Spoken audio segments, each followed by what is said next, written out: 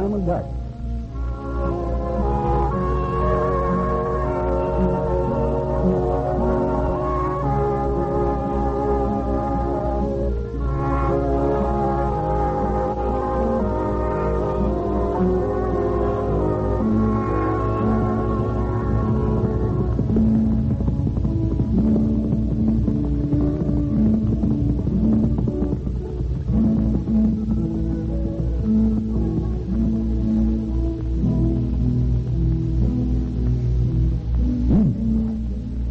Folks, you recall, as when I was last telling you of the doings at the Diamond X, young Bobby Harrison, shot in the shoulder by Snowden of the Triangle Y, lay recuperating from his hurt, and fearing he was going to die, gave away all his worldly possessions, his horse, his saddle, his gun and knife, and what all. And then, fate being up to one of its tricks, Bobby got well, and his horse and saddle and all were gone. Meantime, the men of the outfit started out, led by Darrow and 4 Texas Rangers, to trap Snowden in Porcupine Pass. The plan was for all the men, save Darrow and Shorty, to wait for Snowden at the mouth of the pass, while Shorty and Darrow lowered themselves over the cliff at the other end and came on Snowden from the rear. And that was where we left the situation. And now, a space after the men rode out from the Diamond X, here's Miss Mary Harrison, who stayed behind with the Chinaman cook, Wong Lee, and her small brother and her father, sitting with her father, who, as always is the case, is lying paralyzed on his bed in the ranch house. I never saw the time go so slowly. Seems like hours since they've been gone. Mary, what in heck are you doing over there at the window?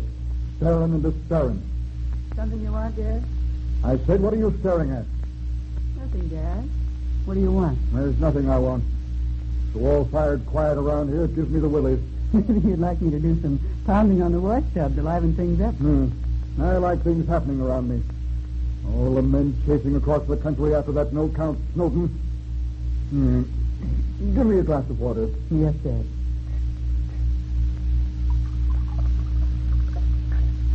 Thanks.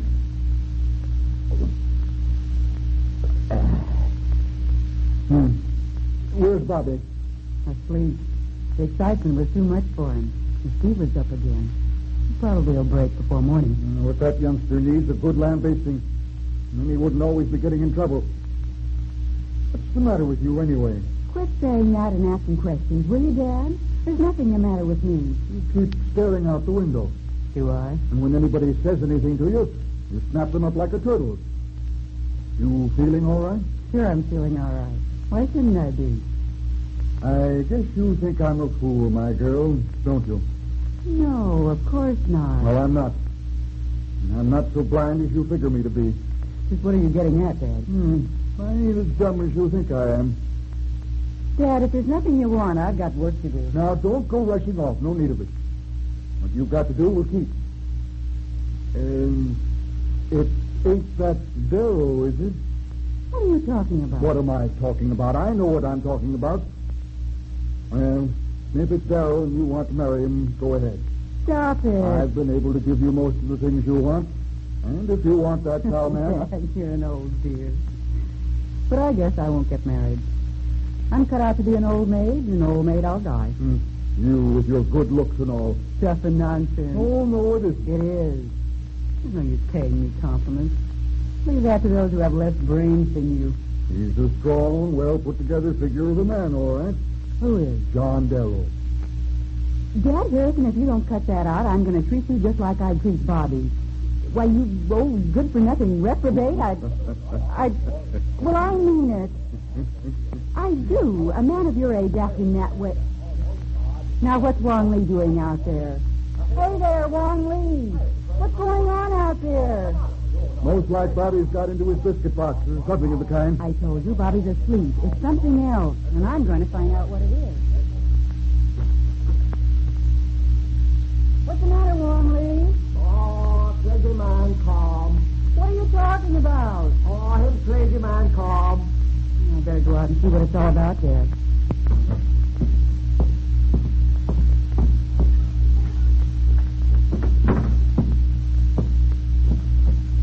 Wong Lee, what is it? Oh, crazy man come. Him riding donkey. Who's riding a donkey? Crazy man. Me not know who. I don't know what you're talking about, Wong Lee. Oh, yes, Missy. Me not know. Now start at the beginning and tell me what this is all about. A crazy man come. Him ride donkey. Him talkie. A wangly no sabe. You don't know who he is? Me not sabe. Him crazy. Where is he? Him by hot stop. Kill any crazy. All right, you go on back to the chuck house. I'll find out for myself. All the time.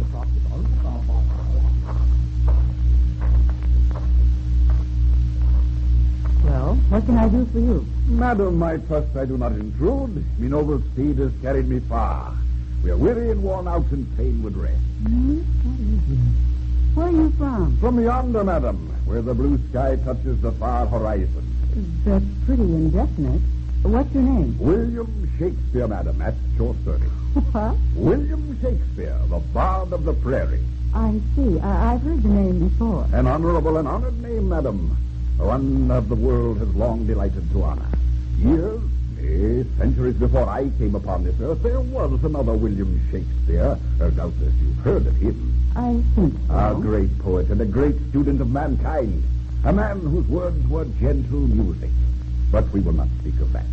Now, I only ask the privilege of shaking down a bed for myself in a straw and making me friend and companion, my burro, comfortable.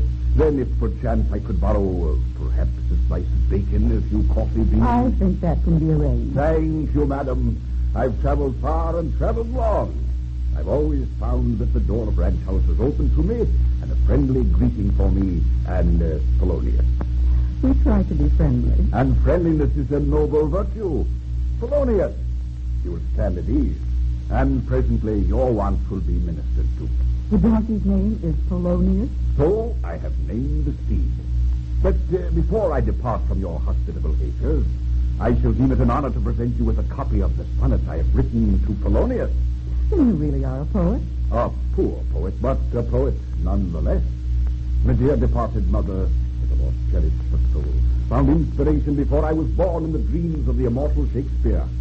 So when I was born to this life of mortal toil, the good woman passed the name and perchance the heritage on to me. William Shakespeare Hawkins. The Hawkins I have discarded. But the inspiration remains in me blood, and even as he created drama in his noble fashion, so I scribble verse in my humble way. That's very interesting. And now, Mr. Hawkins, Shakespeare, madam. Mr. Shakespeare, I will see what we can find you to eat. Oh, pray do not discommode yourself. A slice of bacon, a few coffee beans to brew. You want so simple. I ask no more, and for what I receive, I'm able to pay. Oh, that'll not be necessary. You're welcome to what we've got. But I stand upon my dignity. I pay as I go, and am beholden to no man. See, I have gold. What in the world have you got there? Priceless yellow dust. Gold dust. Gold, madam. Precious gold from the bowels of the earth. And when this is gone, there are vast treasures still to be taken from Mother Earth. Oh, the land is rich with gold. Yes, I know all that, but where did you get it? Yonder, madam, where the sky comes down to meet the rolling hills. There in the mountain fastness, Polonius and I make our home. There we find gold with which to purchase the bread and wine necessary to our sustenance. There Just a minute. Wong Lee? Heat up some of that beef stew we had for chow. Put a pot of coffee on the fire. If there's any more of that apple pie, heat it up, too. Put your gold back in your pocket, Mr. Shakespeare. There's a bucket if you want to water your burro. Thank you, madam. Polonius, thank you through me. For surely there is no creature on earth more noble than the man, or woman, who gives a thought to the wants of dumb animals. This is true compassion. There you are, Polonius. Drink deeply of this celestial nectar. You fine creature, you. Did you, Madam? Did you really find a vein of gold over there in the butte? We have found many veins of gold.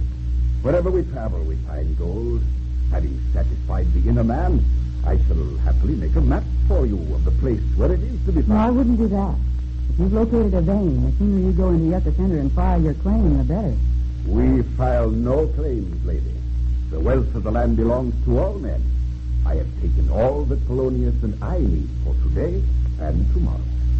The next day will take care of itself. You mean to say you're not going to stake your claim? Gold is only good for the immediate needs it satisfies.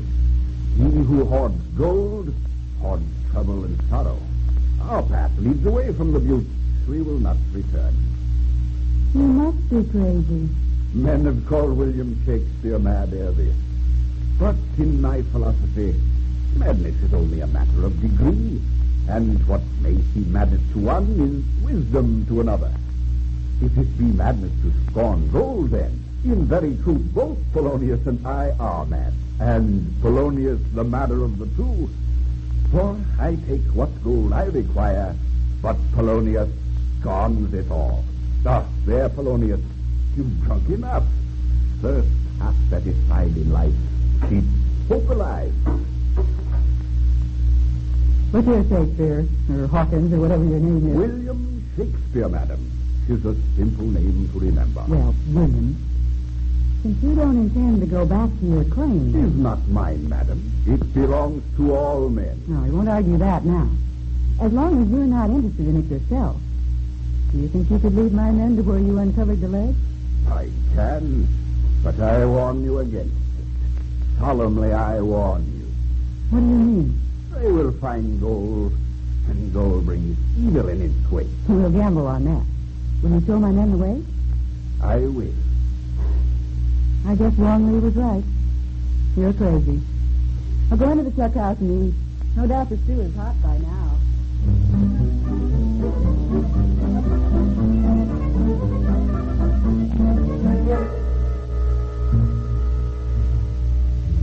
Percy, that was the way your character came drifting into the Diamond X. And as you might surmise, his coming was to have plenty of effect on the lot of us before we were to see the last of him. Meanwhile, the men of the Diamond X were traveling in the direction of Porcupine, all but Darrow and Shorty D. Those two heading west, calculating to come to the top of Porcupine Cliffs from the rear. It's with the rest of the men we're concerned now as we pick them up at the entrance to the pass. We didn't know just where in the pass Snowden had hid out, and as you can well figure, we were traveling light and quiet. Figure this is about far enough. I shouldn't wonder. Best drop the reins over the horse's head and walk in from here. Whoa! Stand still there now. Maybe you'd best stay with the horses, Picky. They'll be strictly up against it if they go straying off in the dark. Not me. I ain't no horse herder. If there's going to be any action, Pinky Jones aims to be where the action is. Our best do as he says, Pinky. Somebody's got to. Well, I ain't no nurse girl. Skip it. My horse will stand if yours will. Yeah. They're likely to begin kicking up their heels if they hear some gunfire. Well, these Texas ponies are used to it. I often just relax and decide what to do next. Me, I'd like to lie and bury my face in some more warm leaves, too. I'm hungry. You're always hungry. This ain't nothing to being cold. Go climb a tree and you'll get warm. That's right, men. How far is it to the mouth of the pass? Well, I figure about a quarter of a mile. Winds into those rocks yonder and swings to left. Think we can make it without being seen? I reckon. But you know more about this country than I do. Come on over, men. Take a load off your feet. Okay. Well, I reckon we'd best take the rigging off on our horses. I ain't leaving the leather on the ground, not to be trampled underfoot. You can't never tell. We may have to do some quick riding when we come back. You're right for once in your life, Pinky. I usually am, most of the time. Well, let that be. You've been through the pass a lot. See if you can give us a picture of it. And that's what comes of traveling as Texan. None of that. What do you say? About half a mile long? Yeah. That means we got to do some mighty quiet traveling till we come up with snow tickets. Oh, somebody put a muzzle on that horse. They're edgy, your horses are. There's a sense of something going to happen. Ain't no one beats. Horses sure are. I remember when... This is no time for remembering, brother. Go on with what you were saying about the pass. Well, it takes a turn a few hundred feet in. It makes a sharp curve, like the crotch of a slingshot. Yeah, and that's likely where Snowden's pulled in. Likely? You can wager your last dollar on it. You can be so well hidden in there, you're not likely to see him till you come right on him. And right there, the cliff rises 400, maybe 500 feet. You could light a campfire in there. It wouldn't show no glow and not even any smoke till you come on it. And that's where Darrow and Shorty plan to come down. Yes, and take their lives in their hands. It's all taking a chance. Well, what makes you say that, Dinky? One place about as bad as any other. Only this one's worse. There's places there where the cliffs leans in instead of out. If they figure to lower their sails by ropes, they'll just be dangling in the air with nothing but rocks beneath them and sky above them. Not even able to touch the face of the cliff. If you ask me, I call it murder. Darrow knows what he's doing. Patterson, you and your men have your guns ready. Carter, you get that length of rope from your saddle. When we come on Snowden, we may have to tie him up or something. There's something likely being hanging. Yeah, and there's not going to be any hanging. Now, look, men, you got everything straight in your mind? Yeah. We go into the pass as soon as we get Darrow's signal. Now, Darrow will fire his gun as soon as he's down from the cliff. That'll get Snowden started. Either Snowden will go back to the further end of the pass to investigate, and we'll close in on him from the rear and front. Oh, what's more like? He gets scared and come out this end and walk right into our hands. In which case, we'll likely put a hunk of lead in him before he gets to it. Oh, keep your voice down. You talk too much, Jones. I was just thinking. Well, don't think so loud. Shut up with him. Carter, you stick with Pinky. Keep to the rear, so if he makes a break past the other 4 of us, you can have him covered. I figure we should ought to be hearing from Darrow, Connor. Well, I guess it ain't too easy to come down and face that cliff. There's another thing. What? How do you know we can hear Darrow's gun out here when he does shoot it? We'll hear it, no question. Firing the gun down in the blind end of that pass, it'll echo like shooting a cannon in a steam boiler. Oh, he's right there. That's about the first time in your life you have been right, Pete. Yeah, thanks, brother, thanks. Oh, don't mention it. Come on, let's get going. We might as well get as close to the entrance of the pass as we can so we can cut right in when the signal comes. Let's go. You stick for me, Carter. Listen, you and Jones and Rex, keep close in our heels. Okay. And keep your hands on your shooting irons all the time. Right. And no talking. Come on.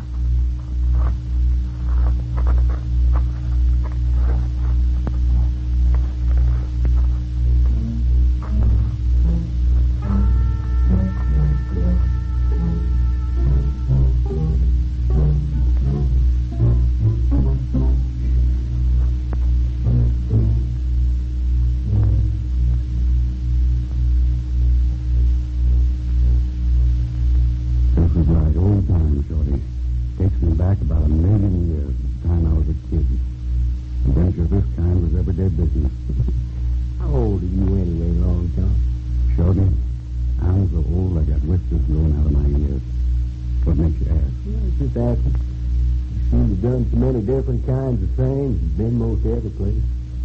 No, I wouldn't say that, Shorty. You find with most of us old hands on the range, we drift from place to place more or less and don't stay any place very long. What are you looking at, John? Just watching the prairie. I figure from up here we can see Carter and the rest of the outfit come to the mouth of the pass. That is, if the light holds out. You figure on staying up here on the cliff so we do see him? Sure do. There's not a big use starting down the face of the cliff and landing Mr. Snowden's lap if the rest of our men aren't down this patch of us. You know... What? Nothing. I was just ruminating, Darrow, about what you said about arranged men drifting from place to place. You almost always find it the case. Yeah, I shouldn't wonder. I suppose now that we're getting used to you and your ornery ways and begin to figure maybe you're a human being, you any day roll your blanket and start out again and we'll never see you again. I don't think that, Shorty. I doubt it. Why? Oh, nothing. What are you doing now? Making an end of the rope fast around this stump. If it ain't too rotten, it'll hold us when we're ready to lower. It's getting pretty dark. The longer we wait, the harder it's going to be to get down. There. I guess that'll hold. Well, we ought to be spotting our men any minute. You just hope we spot them before Snowden does. What made you say that for long, John? What? About not moving out from the Diamond X outfit. You ain't so old. Your roving days are over. Not by a long shot. But I like this piece of country, so why not? Go on. Nah. Go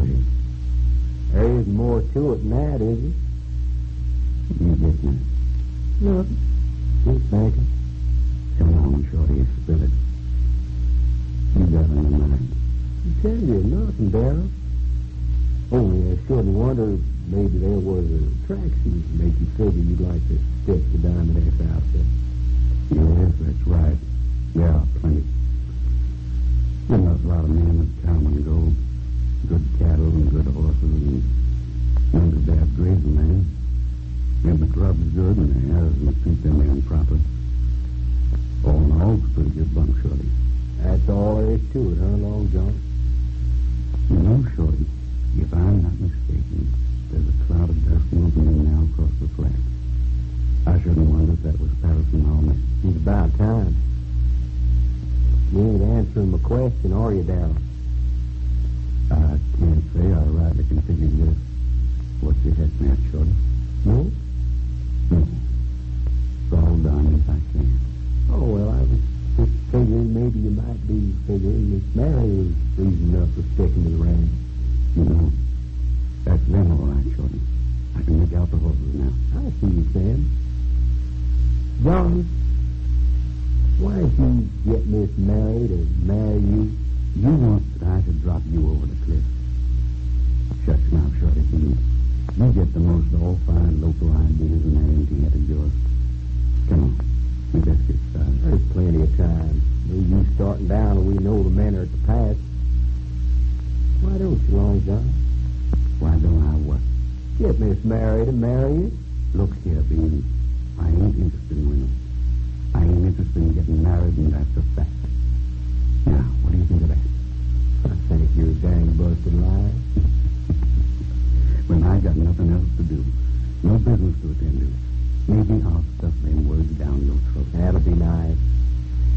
Meanwhile, why don't you marry her? Shorty, this is one heck of a time to be talking about things like that. We got business to do. Yeah, we might as well be talking while we're waiting for the business to start. Seems like you're doing a lot of stalling, Darrow.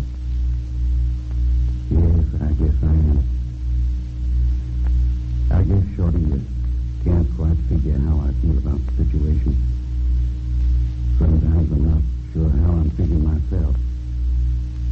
Sometimes I'm plumb scared.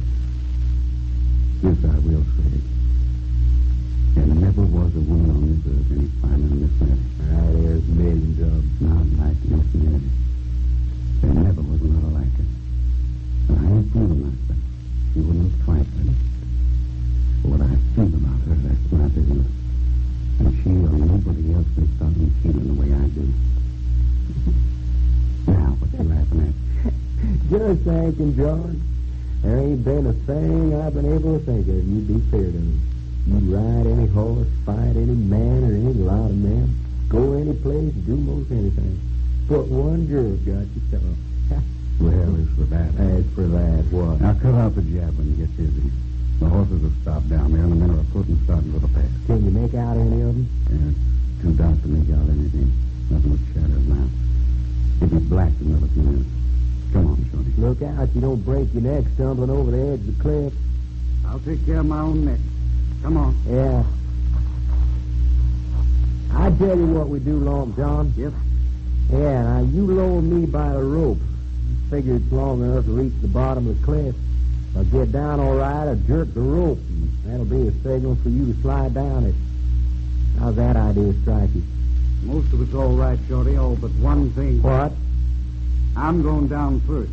You'll follow. Now, look here, Shorty, Darrow. don't start arguing. We have work to do. This part of the party I'm running. I guess I make myself clear, don't I? I reckon I'm following you. Yes, and you follow me down the rope. There's no use me just sliding down it. I'm like to get about 50 feet from the floor of the coulee and find I got a long drop ahead of me. The only thing to do is this. I'm listening. Now, wait till I get a good hitch of the rope around my waist. There. That'll hold out longer than you and I can. Now, when I give the word, you start lowering me. Keeping a good fight round the stump. Low waist slow. When I get down, I'll fire my gun. That'll be the signal for our men to start in, the signal for you to slide down. What if the rope ain't long enough? If it ain't, I'll give some yanks on it. You'll be able to feel it. Then you got to try to pull me up again. Maybe you'll have to make the rope fast and get one of the horses and let him pull me up. One way or other, that's the picture. If I shoot my gun, you slide down. If I yank the rope, you pull me up. I get a good bite around the cactus. I got it. Can you see our men anymore? It's so dark I can hardly see you. You better start lowering, Shorty. Yeah. Say, Darrow. Yes? If you fall and break your neck, I won't go back and tell Miss Mary anything about your being afraid of asking her to marry you.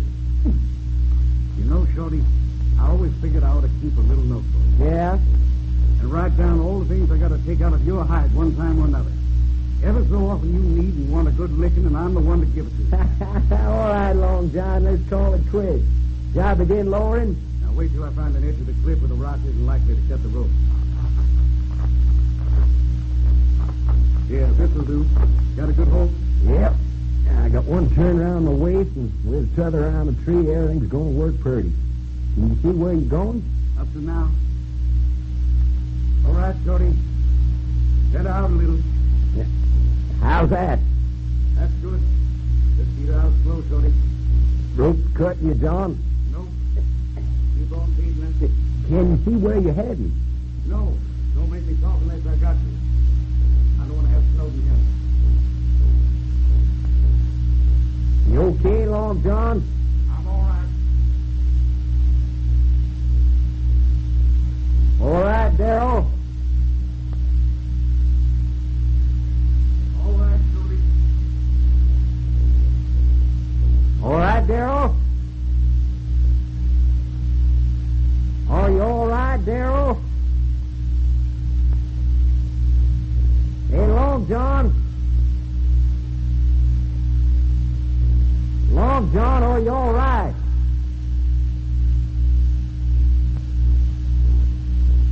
Hey, John. John Winehead, don't you answer?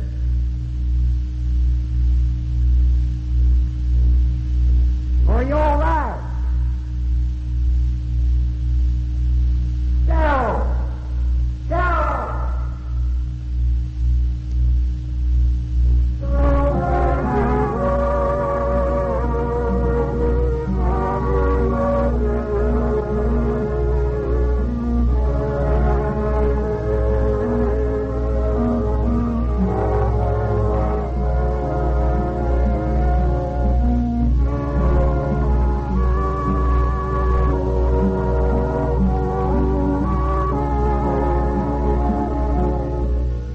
The 13th episode of Darrow of the Diamond X, written and directed by Samuel Dixon. Listen to the 14th episode next Friday night at 8:30.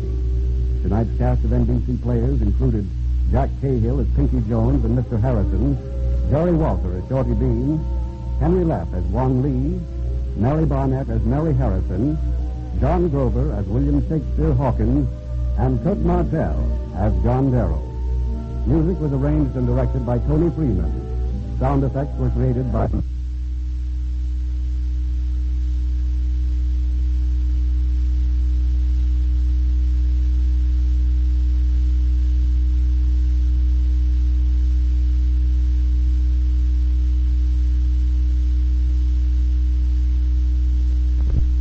Play ball!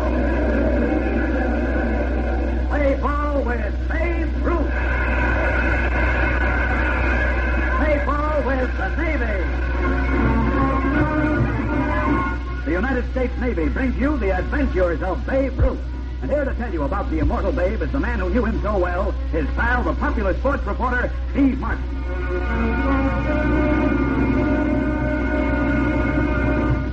In big league baseball, there have been many ghosts. Players who failed when the chips went down or who pulled a bonehead play to lose a World Series. But before I tell you tonight's story, I have a message for you. You may remember that on this program I've occasionally talked about the future of young men. I have because I've been through the mill myself. I know the great importance of deciding right at the beginning of your career exactly where you're going. When you're dreaming of your future, picture yourself streaking across the sky in a sleek jet fighter.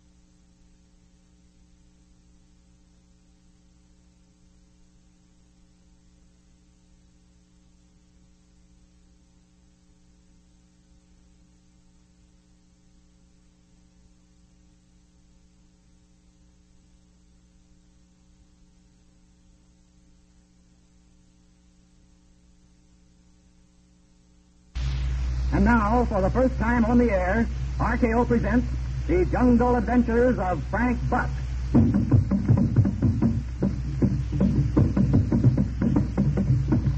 Terror in the night.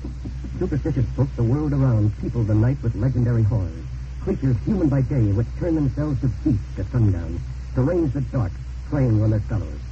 In southern Europe, these are the vampires, the undead, who sleep in their graves by day, to fly the night as bats seeking human blood, without which they must perish. In northern Europe, since wolves are the most ferocious beasts in the woods of the north, these supernatural beings of the night are called werewolves. And as darkness comes, fearful wayfarers wonder if their neighbors will suddenly turn to wolves. And so in the jungles of the Malay Peninsula, where I filmed the motion picture Bring 'Em Back Alive, these creatures of terror, human by day, beasts by night, are the were-tigers. For the tiger is the great killer of the jungle, and the words Harim, bizarre, enormous tiger, strike fear to every native heart.